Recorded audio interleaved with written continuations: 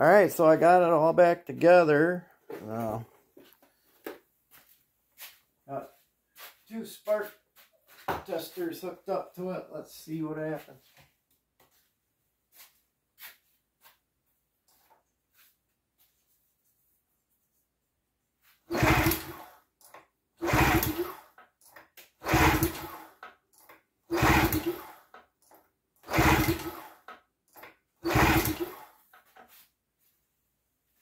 Pretty bright from my side.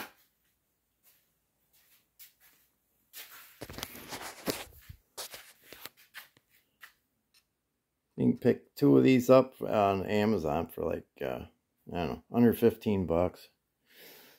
The 2 I got this time were kind of loose. The part that plugs into the boot was kind of small. I think I'm going to send them back.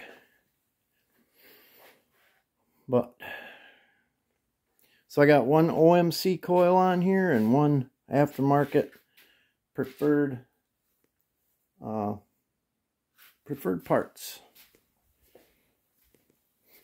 I don't know if they're still around making things or not, but found it on eBay. I was hoping to find 2 because I got a lot of motors that could use that, but no problem. I'll just keep pulling the OMC coils out.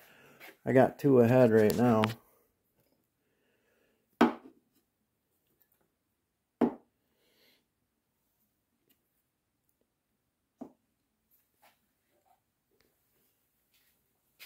They weren't brand new, but they were throwing some hot spark.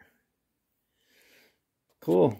Now it's just the carburetor and go through the lower unit and make sure the gear case is all set. Got a really nice prop on it for a 68-year-old motor. When you see a prop like that, you can tell it's not been used much. I still think most of these motors that we're finding, somebody bought it. You know, back in them days, you could buy shit or things from Sears on a payment plan. You know, people were buying all kinds of stuff, and you can just tell they haven't been used. A lot of these screws have never been cracked loose from the paint, so you know nobody's been in there screwing things up, taking things apart they shouldn't be. Nice hot spark.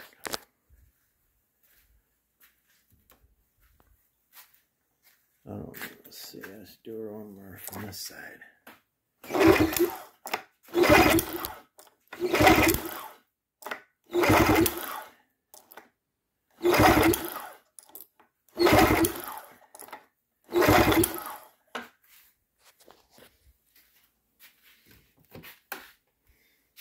Yep. Alright. Carburetor next. And then throw her in the tub. Thanks for watching.